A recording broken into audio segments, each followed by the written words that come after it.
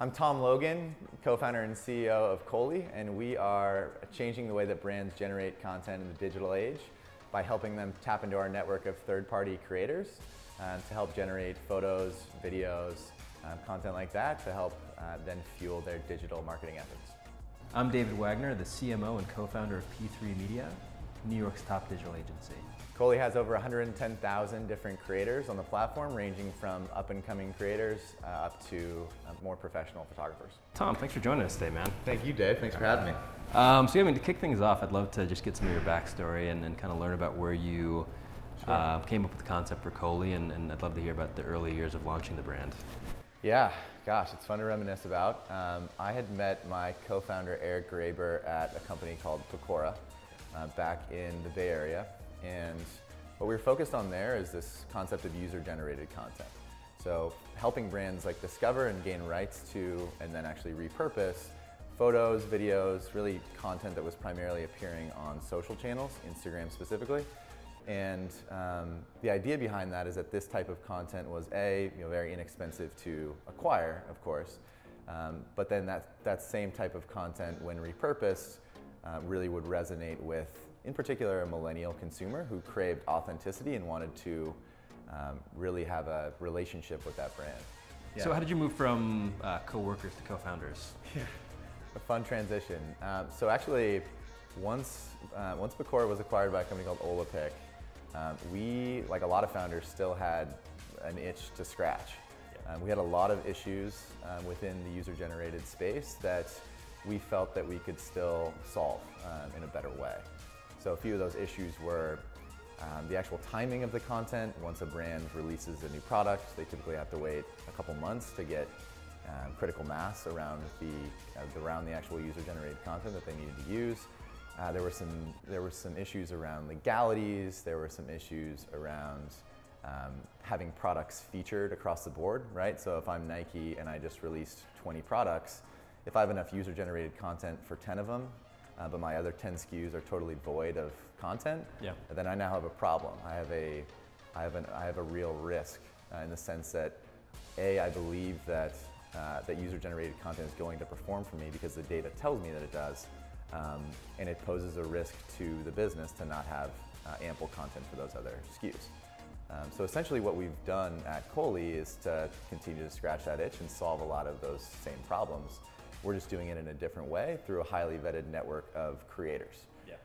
So those creators span from like up-and-coming creators who might not have any social clout really, but they create awesome content just with a smartphone in their hand, all the way up through more traditional influencers and then into photographers, videographers. Yeah. Speaking of that, I'd love to get your perspective in terms of the full sort of span of influencer from the micro to the macro. The brands listening, I'm sure they'd love some perspective in terms of the effectiveness of the different sort of, again, variety of influencers and where you see the most success and where you think there's room for opportunity for brands jumping in. Sure. At the risk of just following larger, like in vogue comments and trends, micro influencers and the smaller types of up-and-coming influencers are certainly, at least what we're seeing, more capable of carrying authentic messages that are going to actually drive consumer behavior. So what we've seen kind of across the board, unless it's a subscription business that's looking to actually measure ROI on more of a lifetime value basis, influencer marketing isn't necessarily a performance channel, but it is certainly very powerful in the sense that it's able to carry an authentic message. I mean, third parties who are carrying a brand message are viewed as 92% more trustworthy than messaging that's directly received from a brand. And influencers who these audiences have willingly chosen to follow certainly fall into that category. Tell me more specifically, I mean, what's some of the value that is being driven from these influencer campaigns? So the way that we approach this with the majority of our clients at Cohley is to actually have the content output be the primary focus of these actual campaigns. And when content is the focus, the actual social clout becomes less important naturally, right? So many of our campaigns might ask for a social post, but they'll also ask for 3, 4+ photos that the brand is then able to acquire rights to and then disseminate across channels and basically take into their content library, take ownership of them, and then drive better performance across these digital channels. Yeah. So have you seen any either data or literature, just from your platform, seen any sort of correlations between the type of content and creative you guys are putting out versus your traditional studio, really canned photography? A carpenter's only as good as their tools, right? So sometimes it's more about just having more content and diverse content to drive more effective testing that ultimately leads to better results. There is, I mean, I could go back to that user-generated content reference and backstory I was giving you and say that a lot of the same content that's being generated by our network of creators looks a lot like the top tier of user-generated content that we use to help brands harvest at Pecora. We're just able to do that in a much more controlled and scalable way and deliver that to brands when they actually need it. Yeah, you know, that's a good point. So I think the audience that watches our videos is really focused around the e-commerce landscape and how to drive more sales on their site. Totally. I'd say the majority are really focused around direct response and input A into input B. Right. There's certainly a big component around branding, but I'd say being heavy proponents of testing across the board and really leveraging data to make high quality decisions. How do you guys view A/B testing, multivariate testing, really the data component to the business? Of course, it can vary a bit depending on channel, and you guys talk a lot about multivariate testing across email.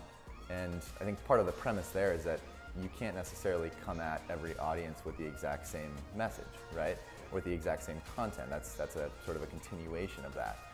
So me as a 31-year-old consumer doesn't necessarily want to see the same thing that my 60-year-old father would want to see. And it's the same thing sort of across the board. So I think marketing has become, it's very necessary for brands to be personal and to reach potential consumers in these pockets of consumers in a really personalized manner. So I guess at a broader level, I think marketers need more content than they've ever needed at any time in history. Right, so, and part of the reason is that they need to meet the need across all of these growing channels. Social networks didn't exist 20 years ago, but people also need more personalized experiences than ever before as well, particularly when we're talking about the millennial consumer that craves authenticity, that really does need to know that brand story and needs to feel like they are connecting one-on-one with the brand, not just being sold to en masse. Yeah. And so when people are working with Cohley and working with you guys for creative generation, is it mostly around the advertising campaigns that they're running, or email, site? Like, what does the typical process look like? In the case of product launches, in the case of just sort of sustained marketing efforts, they'll just need a variety of different content throughout the year. So with us, we might do campaigns that are very focused on 10 to 15 second video tutorials or aspirational type iPhone videos. Another might be more focused on simply lifestyle photos that are shot on iPhones.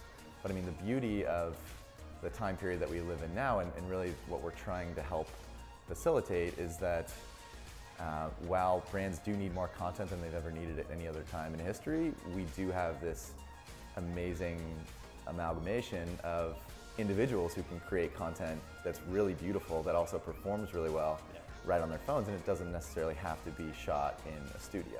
Really, if you have a phone in your hand, you are a creator. Yeah. And are you seeing any relationships with video versus static imagery? Specifically pertaining to Facebook and Instagram ads, we do see motion really in any variety tend to perform slightly better. And of course, every situation is different, and we don't want to make any assumptions. That's sort of that's a major premise of our thesis as a business, is take data is king. Let's measure with data. But sort of just as like a blanket takeaway that we've seen, motion of really any kind does do really well. And it's interesting. I mean, that we see more and more brands using very raw looking iPhone video in these ads. Short form, could just be a demo, it could be a little unboxing, it could just be a little boomerang, it could be something as simple as that. But I think motion does tend to catch the eye, and naturally when you're consuming just even a few more seconds of a brand's messaging, that does tend to start to wrap around a consumer's brain and start to tell a story of like what this brand is actually selling and what they're about versus just a static image. No, I completely agree. I mean, we're seeing the same sort of really unique user-generated content perform exceptionally well, particularly when you're kind of comparing it against the classic in-studio, known model quantities. Right. So I mean, talking about the data side, let's double down on that and go into what KPIs matter to your clients internally. What KPIs matter to Cohley?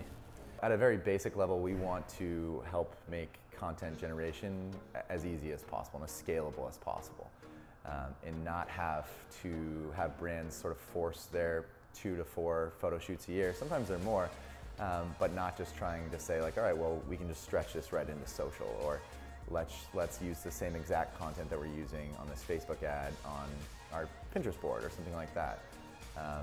Content needs are constantly evolving, and brands find this pretty quickly.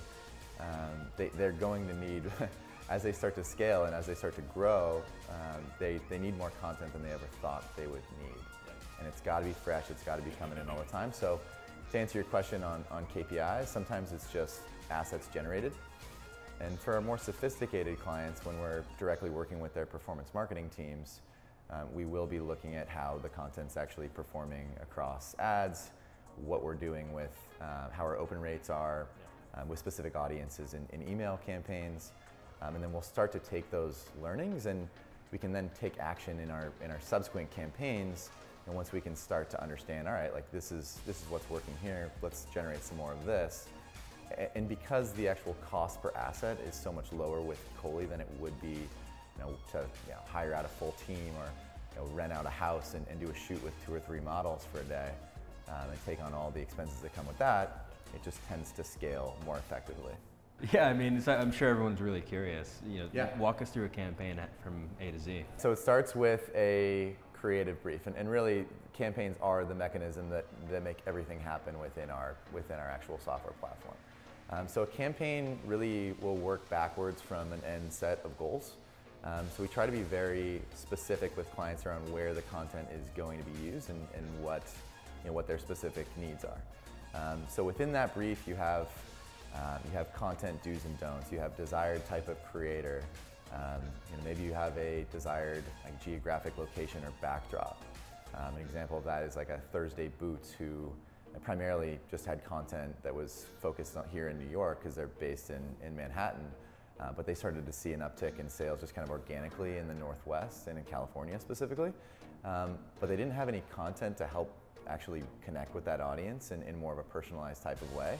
So rather than ship everyone out to California and get all that studio equipment out there and try to hire models and do expensive shoots, they actually just turned to our network of creators and essentially have them, the ones who kind of fit that mold and live in those geographic areas, just fill that need for them and generate content for them that could then feed their ad channels, feed their social, and start to expand out and connect with those new types of geographic audiences. And they're not turning their back on their New York roots, which are certainly aspirational and great to connect with, but when we're talking about this concept of personalization, having content that's going to connect with them is awesome. Yeah, and so in that case specifically, where were they deploying that content? Where was it being used? Primarily in targeted ad sets on Facebook and Instagram. Yeah, but so back to the campaign question. I mean, every campaign is slightly different and every brief looks slightly different, but we have this network of 110,000 creators. Creators really being a blanket term that we apply to anyone who creates content within the Cohley network, and then we'll get that campaign out in front of the right group or the right audience. They'll apply. Brand will pick their favorites based on what they're looking for, and again, it's like that. It's those end KPIs that are driving decision making and driving the campaign. End to end, how long does a campaign typically take to create and launch? We can always work around tighter timelines. Typically, the way that we like to handle it is we work out the brief. We're using our experience from thousands of campaigns that we've run that do at least have some level of overlap. We have a 5 to 7 day application period for the creators to apply. Brands can also bring in any external creators. They can search through our actual library and invite people more personally. basically they have this applicant pool at the end of this application period. They'll go in, they'll pick their favorites based on sort of the criteria that they're looking for. Our platform can actually suggest people who might be the best fit as well using our smart match technology. And then it's just a matter of getting them product and giving them a couple weeks to both receive the product and then actually turn around the content. The creators submit their content by a specific date for brand review. Brand approves it, takes ownership of that content, and if there's a social component, the actual creator or influencer would go ahead and post on social. Let's go back a little bit in time. I'm curious, there's always this typical challenge with dual-sided business models. You've got the creators and the brands, and they're notoriously challenging to start these businesses from the beginning, which you guys have done chicken and the egg. Quite successfully. Yeah, the chicken and the egg. So I'd love to hear about how you approach that market at the beginning. It's a challenge in a variety of ways, and it continues to be a challenge because, you know, ultimately it's not about the number of creators that we have. It's about having the right amount of creators that a brand needs who can actually follow through and do a great job creating the types of content that they really do need desperately. So there's a lot that goes into it. Naturally, whenever human beings are involved, there are like components of Murphy's Law. But yeah, I mean, it's just been a constant effort to continue to refine. We built a tool that could scrape Instagram, and based on our inputs or our criteria, would basically spit out matches, and then we can contact those people in a way that's fairly automated. And there are still instances where it might be a bit of an outlier brand, or maybe we're trying to do a campaign that's specific to German citizens or something like that. That's not that won't be quite as easy to service, and we can go out and source creators based on that criteria using this tool. But I mean, to be honest with you, I think our first 2,000 or so influencers really haven't been our most active over the past couple of years, just because we didn't have compelling brand names on there for them to work with. So yeah, it's a really difficult process. We've just done our best to pull it together as we've gone. Yeah, that's awesome. And was there a turning point for you, or a critical mass where you feel like you really sort of had the creators to support the brand audience?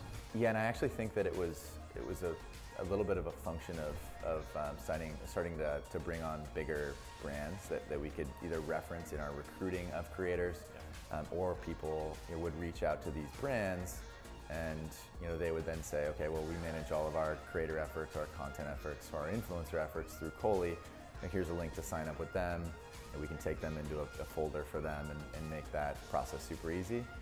So once brands started treating us as their go-to platform to handle all of this versus operating in silos and just benefiting from the efficiencies that came with that, we did start to kind of just build the network naturally. One thing I like talking about with everyone that comes on the show is really their individual rules for success. Mm-hmm. Are there any foundational principles you live your life by, or kind of wake up and say to yourself every morning? So run towards the pain has kind of been our internal mantra, and a great one for me personally. And it all came from, I just read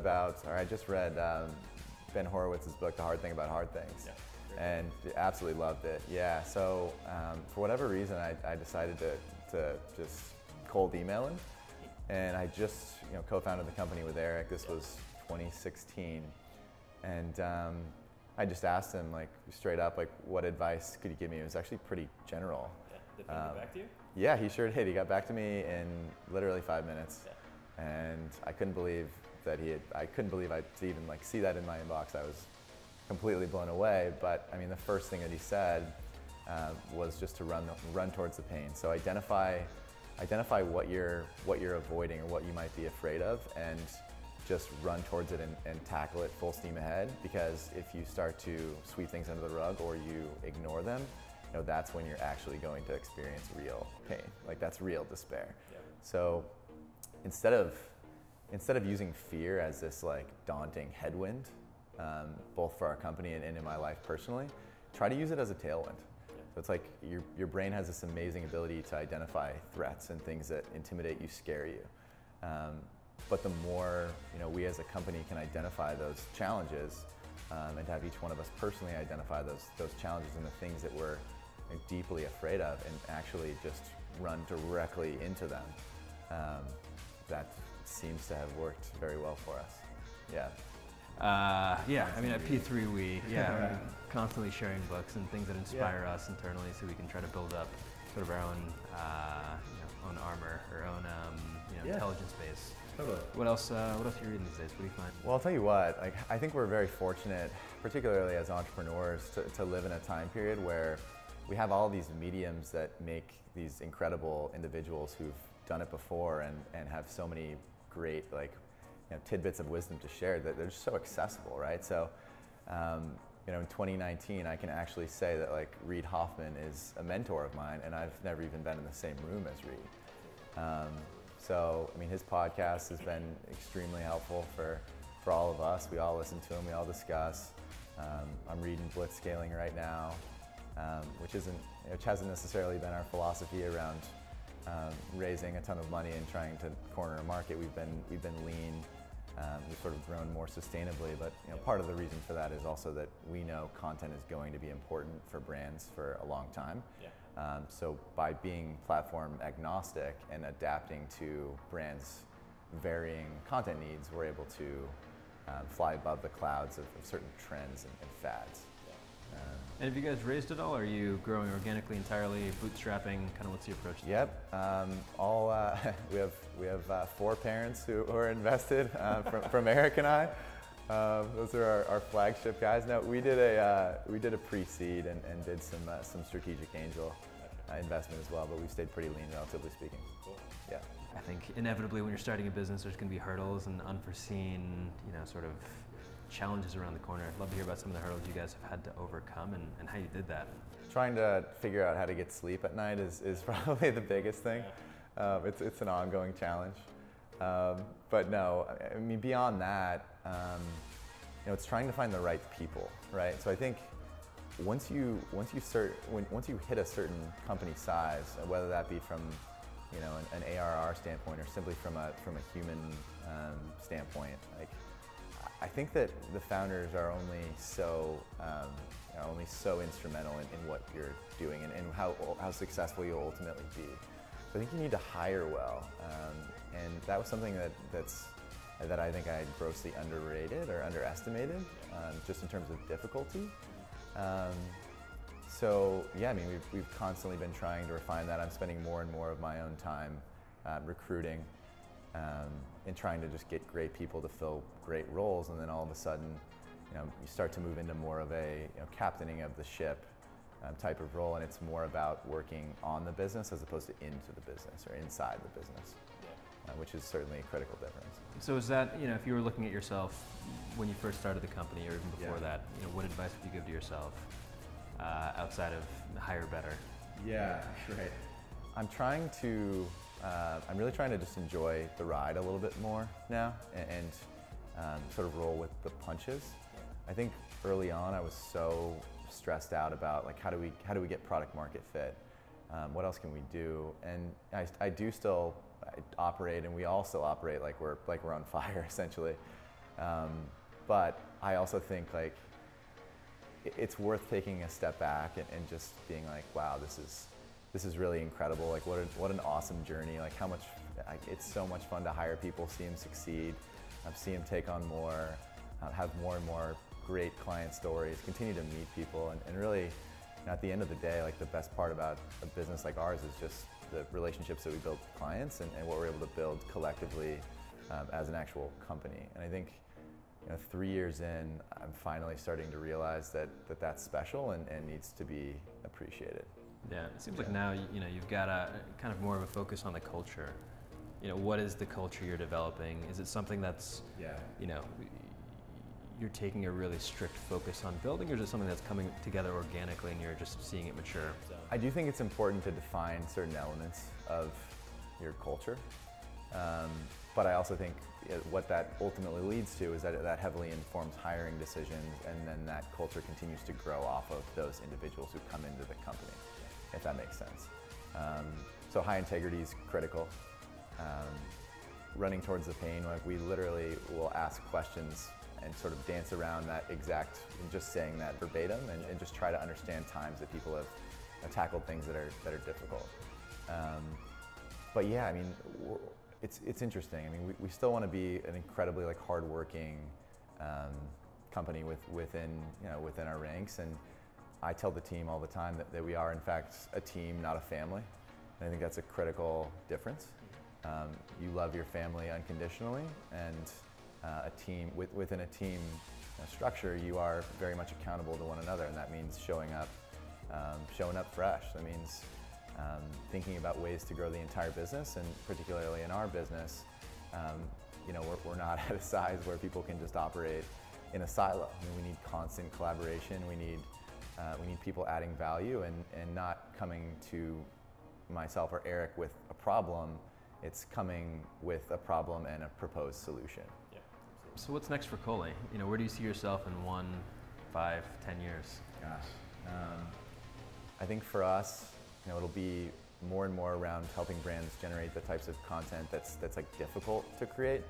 So it might be more around animations. It might be more around stop motion type videos, things that are just kind of difficult and hard to scale, and just continue to tap into great creators, who we're obviously so grateful for. I mean, we are literally nothing without them. So continuing to make them feel appreciated, take their feedback, weave it into what we're doing, has only benefited us, and I think will continue to benefit us. But we also want to do a lot more around the sort of measurement and actual informing side. So I think it's awesome that we've been able to become this this content engine for these companies that's really able to fill some very costly content gaps for them, and help them succeed, help them continue to grow, and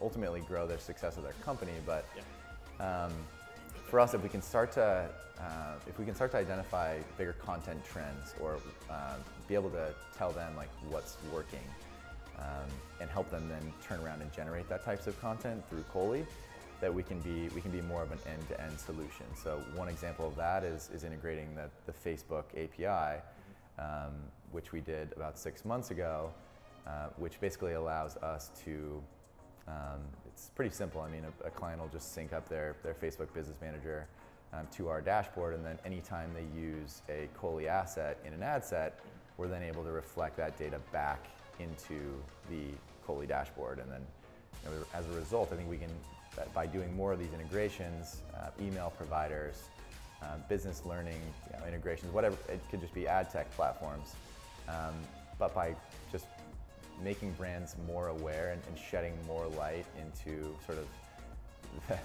the mysterious concept of like what performs best. Like the more we can help shed light into that, I think the more successful we'll be. So instead of just being the content engine, it's like, you're both generating, you're measuring,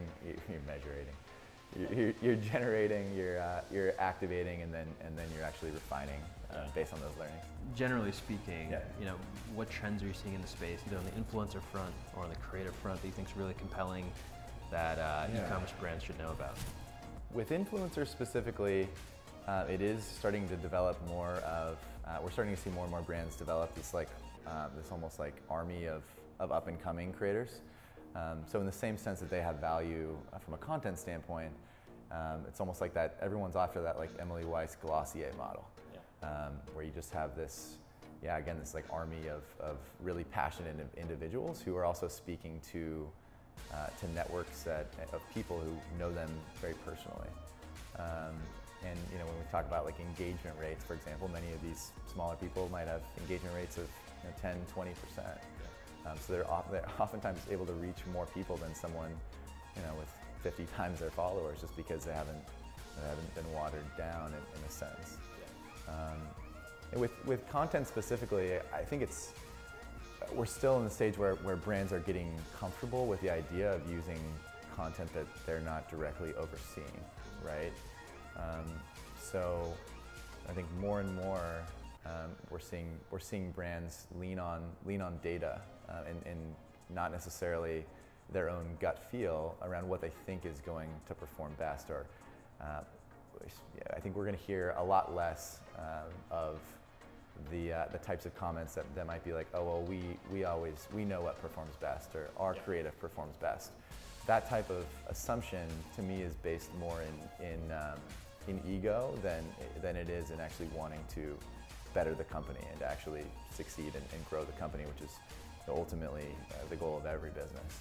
Yeah, and I guess, are you seeing any trends from a channel perspective? So either up and coming social platforms or platforms that you guys are investing less in these days because you're seeing them become less effective?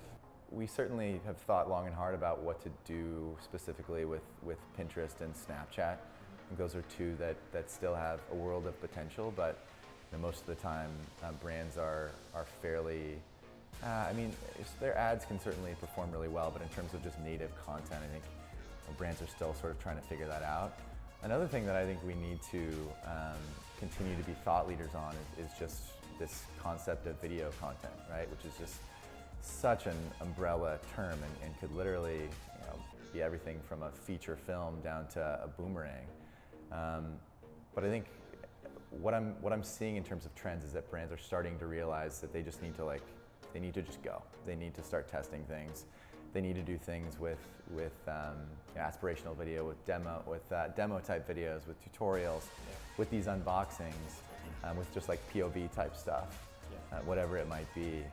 But I think the brands that are starting to put together a strategy on video have a leg up on those who don't, or just are staying away from it because they don't understand it. Creative fatigue is something we see across our client base consistently. And so we work with them to generate content for their websites, for their social media campaigns, for their direct response advertising campaigns. Love to hear your perspective on one, keeping it fresh, and two, speed to market, because that's becoming huge, and putting out creative consistently and creative that speaks to their customer base. Right, and I think fatigue is almost like the perfect word for it, right? Because it's almost the type of thing where you don't necessarily even know that it's fatiguing until it does, which means that you need to stay out in front of it. And I think the best way to combat fatigue is to have more and more content to work with all the time, which is why our best clients, like the Warby Parkers of the world, are the ones that are constantly getting out ahead of it. They have multiple campaigns running. They have creative coming in on a weekly basis, and to be able to continue to stay out in front of it and almost be a little bit paranoid about your content performance and be like, not get too comfortable with how things are performing. And I think it's critical.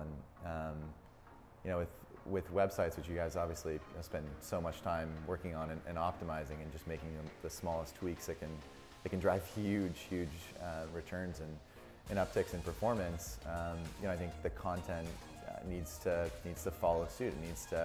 It needs to be tweaked. It needs to be tested and refreshed constantly. Yeah, and I'd love to hear about your approach to testing specifically, because I think there's two schools of thought. It's you really focus in on your demographics that you already know, and so it's finding influencers and finding creators that can generate content really tightly targeted around that. And there's also a separate school of thought, which is let's find new audiences and new markets to target against. So I'm wondering, is it a balanced approach with you, or is it really client dependent? Those are the conversations that actually that I enjoy the most now, is talking to clients or prospective clients about market share and reaching new audiences. So I'll give you an example. We work with a great company in Georgia called Peachskin Sheets, and when we first talked to them, this was just about a year ago, they were like, well, we don't really sell to millennials. And that's kind of a staggering thing to hear in today's world. I mean, millennials now have the most purchase power of any generation that exists. So we were able to dig in a bit more to that, and they had told us, like, yeah, well, we've done a lot of testing with millennial audiences, and it just hasn't worked for us. And the follow-up question is like, oh, well, what types of content have you tried to test in those tests? And they're like, well, the same creative that we've always used. It's like, okay, well, you just thought that using 45-year-old subjects or photos that appeal more to like a Midwest or Southern mom would just work with millennials as well. And they're like, well, I guess that's a good point.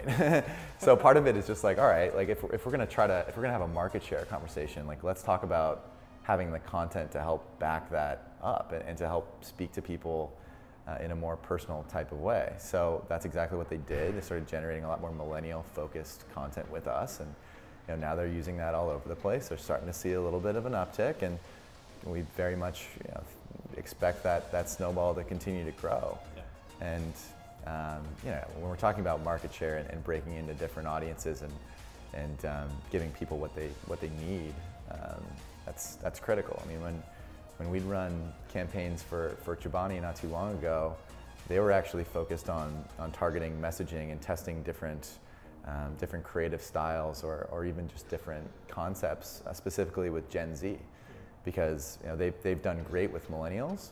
But part of the reason for that is that millennials start to think about their health a little bit more. Their metabolism slows down a little bit. But with Gen Z, who's running around, super active, haven't necessarily thought too much about the food they're putting into their body, they saw both a risk and a void from messaging standpoint. So they started to do more and more Gen Z focused campaigns, started to take learnings from that, and then they were able to take those learnings and use them to inform multi-million-dollar ad campaigns, which is a great use case.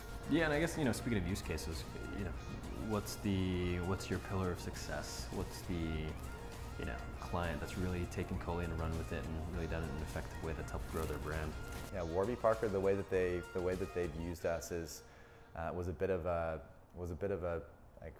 catalyzing moment for us, because they sort of see the world in the same way that we do, and by being able to work with their performance team specifically, and they're such brilliant individuals. They're so data driven. They see third-party content that is oftentimes very raw, and they prefer iPhone images. That's what they're seeing performing, and they're able to sort of take that gut feel out of it, read into the numbers, and then turn around and make more informed decisions. And I think that philosophy that they have is a big reason why they're doing so darn well, and why they're viewed as a bellwether brand. So I bring them up not just because they're a super trendy name. They're just the type of brand that's extremely validating in the sense that they are like that bellwether brand that a lot of brands will look to as someone who's setting a pace. So we feel like with a brand like Warby Parker, sort of views the content world the same way that we do, that's probably a sign that things are headed in our direction. And naturally, I talk to the team about this all the time, but if every client or every prospective client we talk to agreed with us wholeheartedly and saw the world exactly like we do, Cohley would have already existed and sold or IPO'd a long time ago. Yeah. So you do have to be a little you have to be a little bit ahead of it. Is there any type of brand that's not a good fit for Cohley, or anyone that you're not going after right now because you're shifting product focus? Well, I'll tell you what, I think there's no such thing as progress without some level of tension. And the individuals or the companies that we tend to not necessarily connect with as well are the ones with creative directors who need to oversee every piece of content that has their brand associated with it, whether that be an influencer post or content that they're disseminating on one of their channels or featuring somewhere. That type of worldview is not one that we align with perfectly, to be frank. But in another sense, I think some of it, for a long time, we felt like we couldn't figure out the beauty space, and by hiring people who have intimate knowledge of the beauty space and have worked tirelessly within that beauty space for many years, we're able to start to realize, like, oh shoot, like that that premise that we're just like not a great fit for the beauty industry is actually wrong. We just needed to think about it differently. We needed to really dig in and understand how the dynamics of the space work and how decisions are made and what key stakeholders drive decisions. And I think that was a really interesting learning for us, because you realize that different verticals have different needs and different ways of sort of thinking about things. And just to try to apply a blanket model with what's worked in food and beverage in the beauty space isn't a successful strategy. Yeah. Tom, thanks so much for joining us today. I think everyone's gonna get a ton of value out of this, so I appreciate you taking the time out of your day to come have a chat. Yeah, Dave, such a pleasure. Huge fan of P3, and yeah, thanks so much for having me on. All our pleasure. All right. Check out the link in our bio to learn more about P3 Media and Cohley.